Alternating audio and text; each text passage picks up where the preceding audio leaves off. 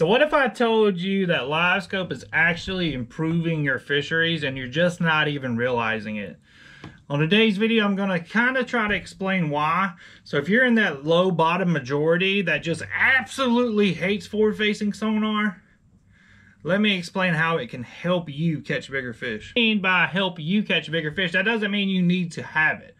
This goes for everybody watching the video. Like if you don't have it or you do have it, you know, it's whatever. But in my honest opinion, before this video even starts, I don't want to hear no crap down below. Livescope's fishing in a barrel, blah, blah, blah. That's not what this video is about.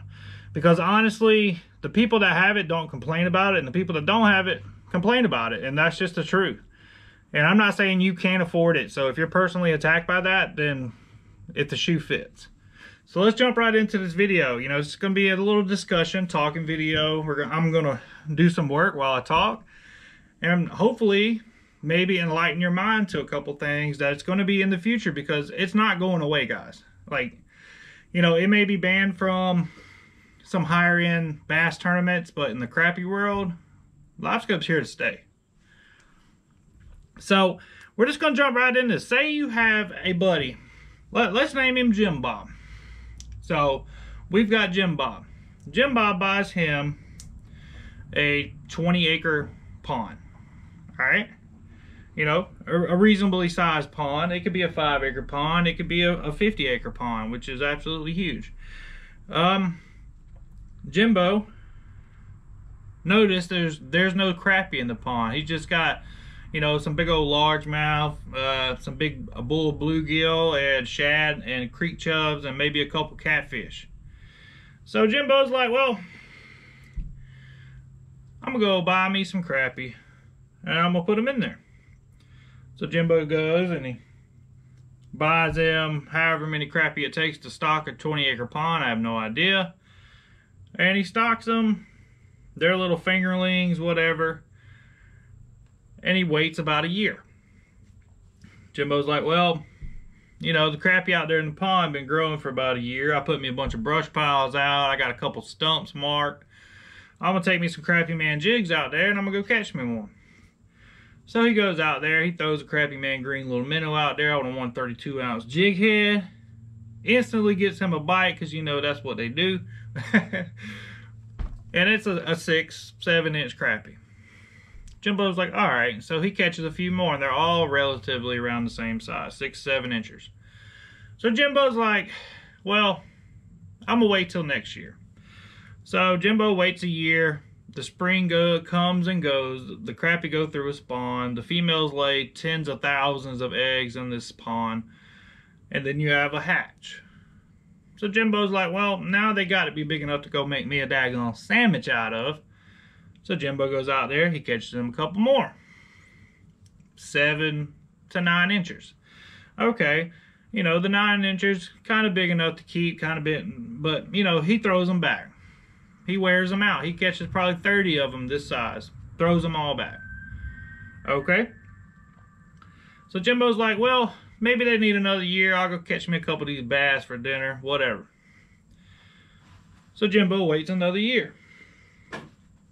Another spring passed. There's another spawn. The females lay tens of thousands of eggs. Now, these fish have been repopulating about 3 to 5 years.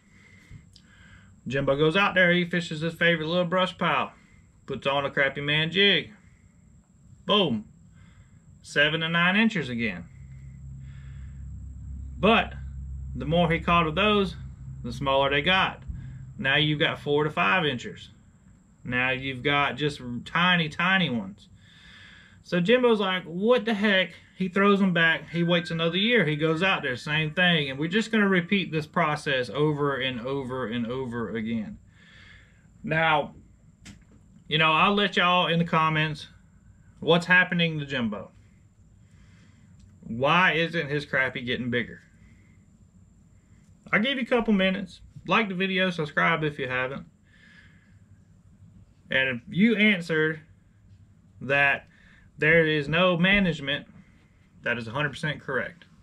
And when you're on your home lake, there's a thing called a cull limit. So here in South Carolina, we've got a cull limit of 20 fish over 20 fish over 8 inches.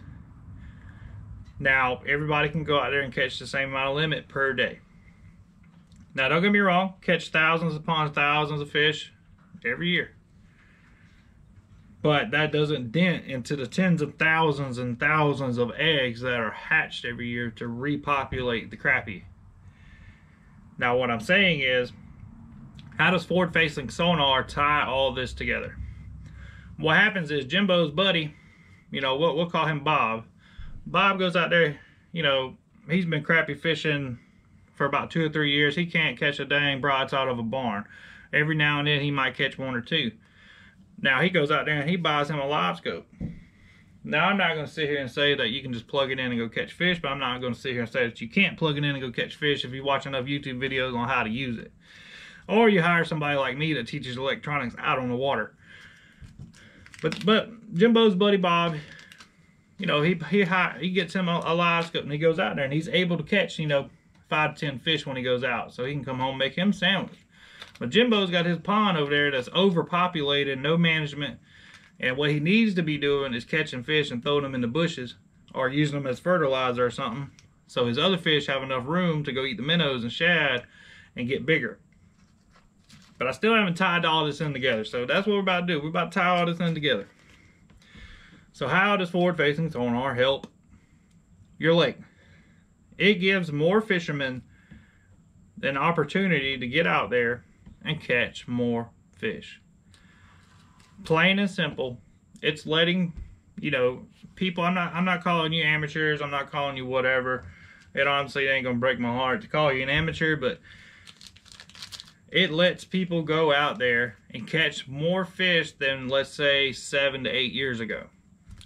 And what that's doing is it's getting all the small fish out the way.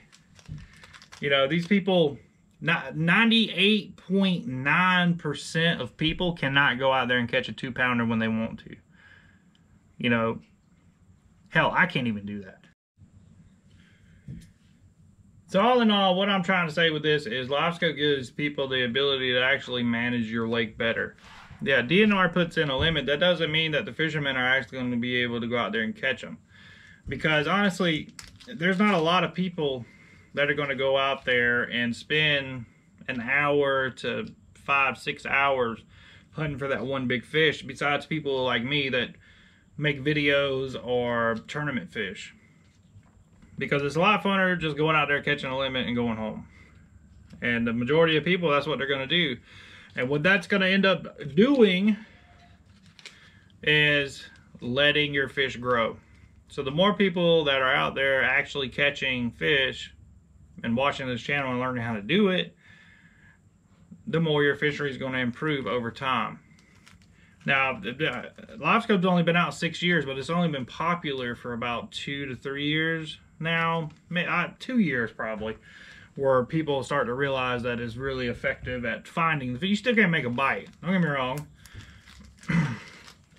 But I believe in the next 10 years, as people start to improve and everything, you're going to have a lot harder to catch bigger fish, but you're going to have a lot bigger quality of fish if you're able to find them. I mean, everything's going to change. You know, they call it like a meta, like the most effective tactic available. And right now, that is forward-facing sonar, with no questions asked.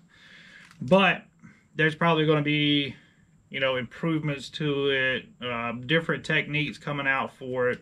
I've got a little sneaky technique that I was trying to perfect before I had to sell mine.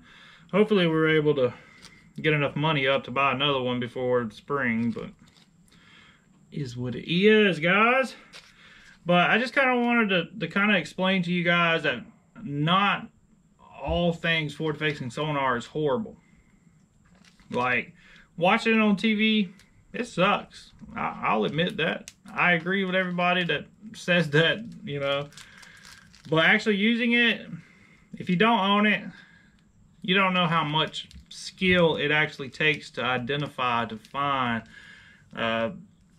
the amount of time on the water it takes to perfect the technique of sniping fish out in the middle of the lake. Because know how many videos I gotta say this, guys. For every 100 feet of water, there is crappie swimming everywhere. But I hope y'all like this sit down video talking, doing a little work, trying to get caught up. Orders are probably a week and a half behind, I'm not gonna lie. I'm doing everything I can. I had some health issues with my wife, so we're getting them out though. Oh, but I'm gonna catch y'all in the next video.